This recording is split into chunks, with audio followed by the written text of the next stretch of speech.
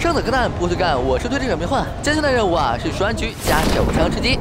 自从上次啊难得秀6把狙之后，大家看后啊纷纷表示自信感一下就上来了。另外看我今天这身打扮，就问你骚不骚？开搜！这刚落地啊，连个屋子都没出，你看这是啥？信号枪，这是明摆着要给我来一把 AWM 啊！再玩个刺激的好吧？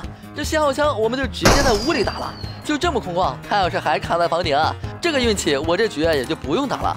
这时肯定就会有人问啊，不是说好只用手枪和狙吗？怎么还拿上 UZI 和喷子了？看，这就是你不懂了。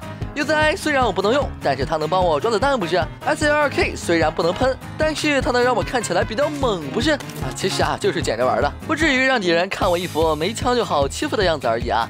等超级空投下来之前，得先去找把手枪啊，万一有人来抢，我连把能用的枪都没有，盼了半天的孩子结果成了别人的，就尴尬了。大杀招手枪将就点用吧，大宝贝已经下来了，我们去看看。啊，是 MK 和 AUG 啊！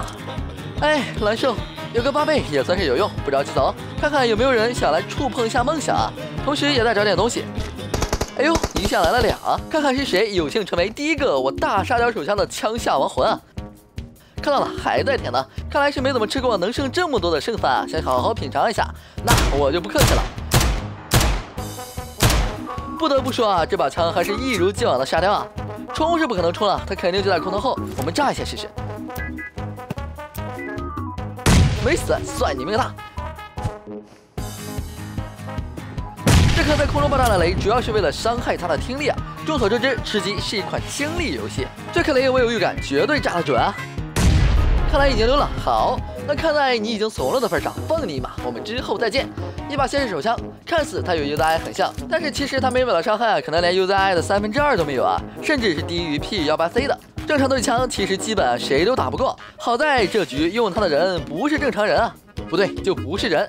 终于捡到栓狙了，那看来本局就是 98K 加歇士的专场了。武装完毕，开始战斗。虽然嘴上这么说啊，但是在各大防区逛悠了半天没见人啊。终于是听到了脚步声，这人就在我左手的房子，我们去看看。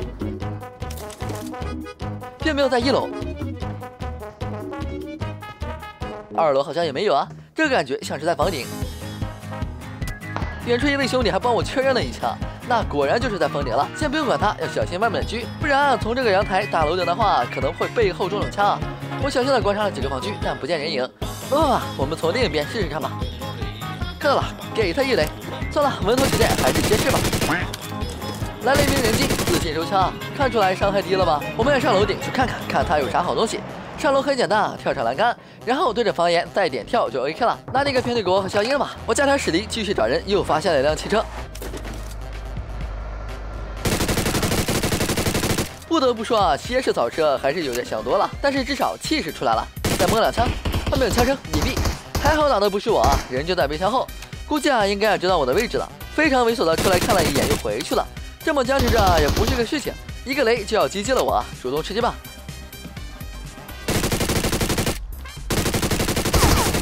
还好，歇式的稳定性还是不错的。Go， 不得不说啊，这个图设计的真是非常适合上分了，太大了，想找人都找不到。前面有空投漏了，总该有人吧？看到一个人正在奔跑，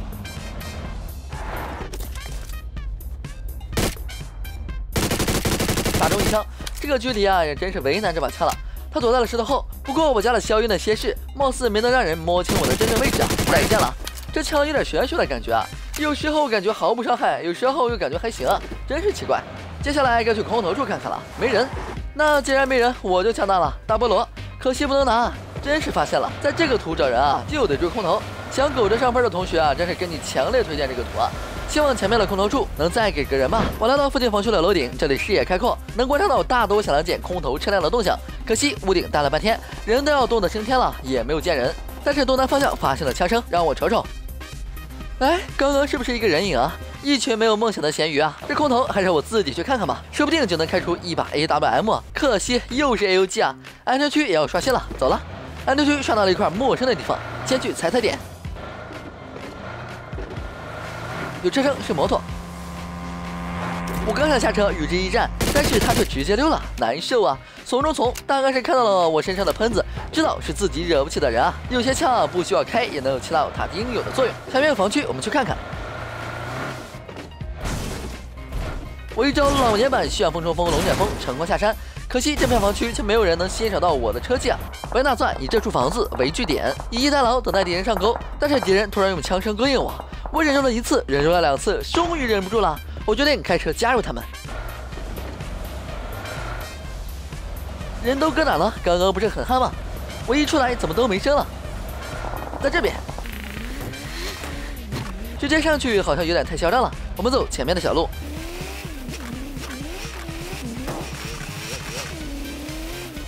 还是没看到人啊！绕了一圈，我又飞回来了。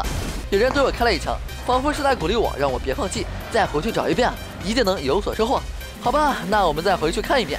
山头呢依旧没有看到啊，但是位置也能大概有个数了。我们去前面边缘的房区看看，说不定有人比较怕冷，还苟在里面啊。果然这里有脚步声，人应该就在房子里。他完蛋了，彻底被卡死了。长痛不如短痛，直接来了个痛快。这可能就是山上的伙计叫我再出来逛逛的收获吧。不过刚刚的枪声应该把我给暴露了，这里位置属实不好，说不定不知在哪就已经有人把枪口对准了我的驾驶位啊。保险起见，封烟再上车，说不定有人会直接对着烟雾里射击啊，从而暴露位置。又是山上的一枪，我知道你在哪了，我对你没兴趣啊。算了，没看到人，还是撤吧，我就用自己的肉身来打破这片寂静吧。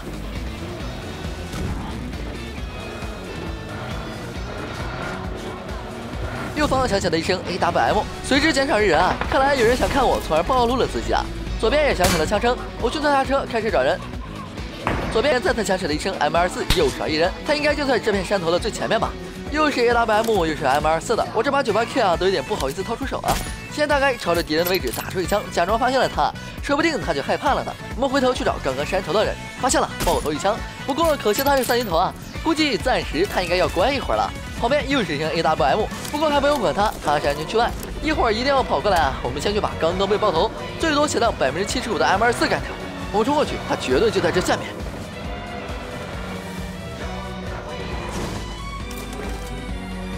看到他枪管了，看能不能找个角度从上面卷到他。人呢？在这儿。搞定，这下就剩最后一个了，完全不用着急啊！他肯定正在跑图呢。我们去顶上看住就好。前面起来了，不过不确定这个是幌子还是真的。盯住的同时，还要小心侧边的山下。他出来了，游戏结束。